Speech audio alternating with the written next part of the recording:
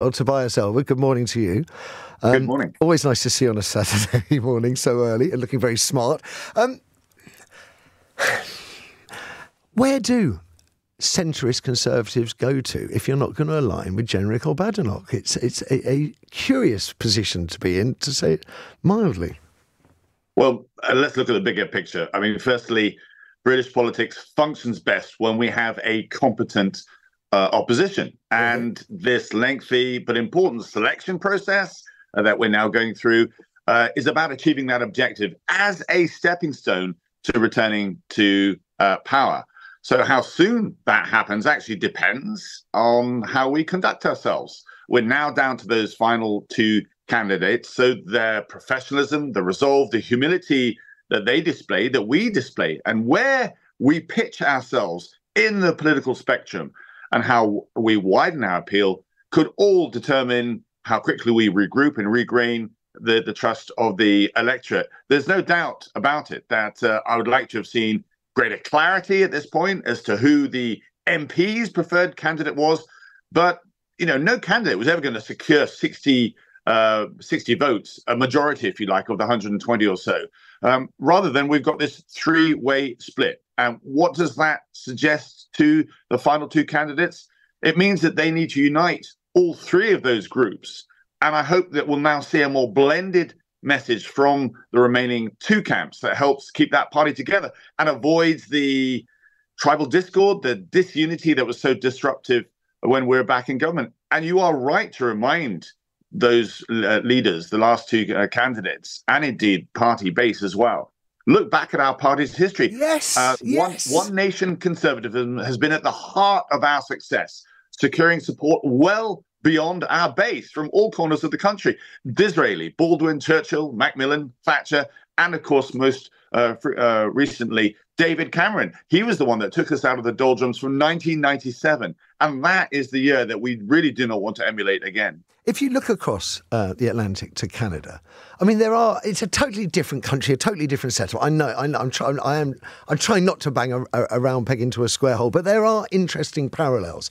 The rise of reform, the collapse of the Progressive Conservative Party, and then looking ahead, reform and the Conservatives merging together. I mean, Nigel Farage says he'd never consider such a thing. I must admit, when I hear politicians saying they're never going to consider such a thing, I automatically assume they will consider such a thing. Could you foresee a Conservative Party splitting it? And I mean, there's always been a problem over Europe historically. I don't think it's ever really been reconciled. If anything, those differences have been amplified in recent years. Would a split reconcile anything? Well, I agree. The inherent danger is that the light blue and the dark blue from the Conservative ranks do split if we don't get this right.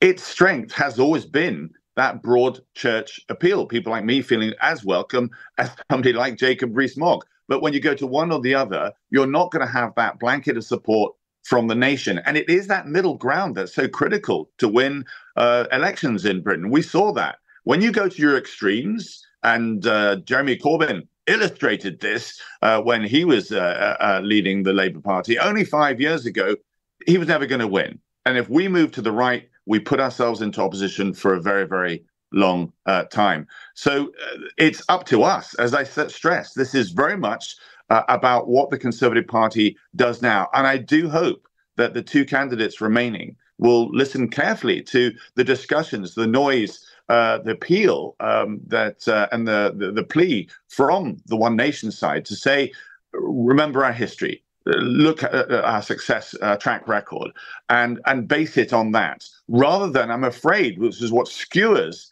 this entire debate, is saying things to our electorate, the voters, the membership, making promises which would not survive contact with reality, rather than actually setting up their stall to appeal to the nation as a whole.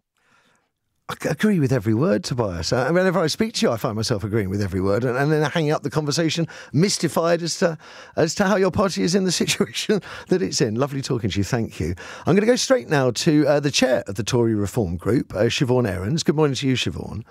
Good morning.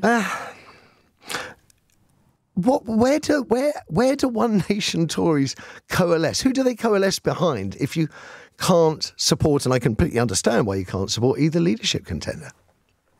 Well, first of all, I think it's really important that we continue to say loudly and proudly that we are part of the Conservative Party, and we will continue to be part of the Conservative Party and support it in order to, take the fight to Labour. We are not looking for any type of infighting or division, ultimately.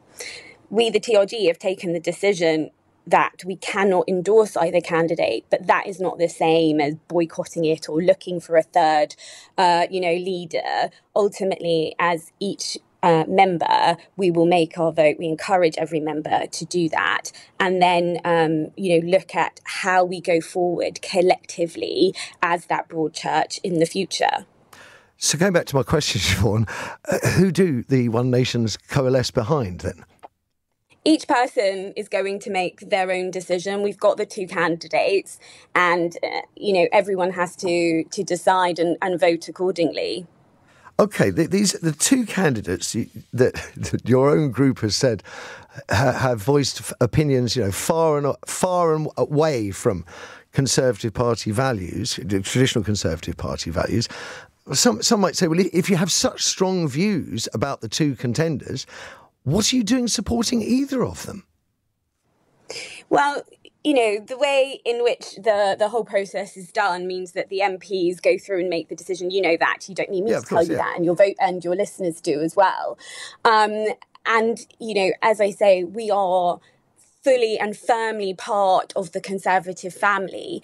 And as we look ahead, as we, know that what the country is looking for from us is a strong opposition, and a positive future vision, that we will continue to do our part to really try and enforce that and speak for our membership. OK, I mean, I get that, Siobhan, but as a human being, I wouldn't give my vote to somebody who used rhetoric and focused on issues that were far and away from the party at its best, let alone One Nation values we cherish and uphold, as your statement said. I mean, that means you're selling your values down the river, doesn't it? No, not at all. There are some things that you have control of and there's some things you aren't. Unfortunately, in this case, we are where we are. And what that does mean, though, is then, as each member of the Conservative Party will decide, as the TRG, we will ensure that we are speaking for our membership overall, focused on the policies, the vision and the ideas that are One Nation, and look to work with the leadership to continue to push that as we go forward. You don't think you might find that your views, One Nation views, would have a more comfortable and welcoming home with the Lib Dems? Well, I'm a Conservative. I don't know enough about the Lib Dems to be able to talk about them. The Lib Dems are more like the Conservatives that you know than the Conservatives that we know now are. I mean, I'm just thinking maybe you'd be happier there. One Nation groups, caring about your fellow man. Maybe that's the right place. Maybe a split is something that the TRG should be considering. We will continue to do what we do. Our membership is broadly, Conservative members or Conservative supporters. But what does Conservative mean anymore, Siobhan? This is my sort of the entire sort of thrust of the argument is it used to mean a certain style of One Nation conservatism with a Thatcherite spin to it, and it's been pretty much the key to electoral success for 75 years. I mean, many One Nation Conservatives don't recognise the modern Conservative Party at all. Dominic Grieve can do a much better job than me of explaining how traditional Conservative values seem to have been thrown out the window. So what is a Conservative anymore? Is it you? Are you a Conservative? Is it Robert Jenrick? Because you seem to be a million miles apart. There's a lot of space within the Conservatives for all of the traditions, always has been. We are a broad church. I mean, that's one of the strengths of the Conservative Party.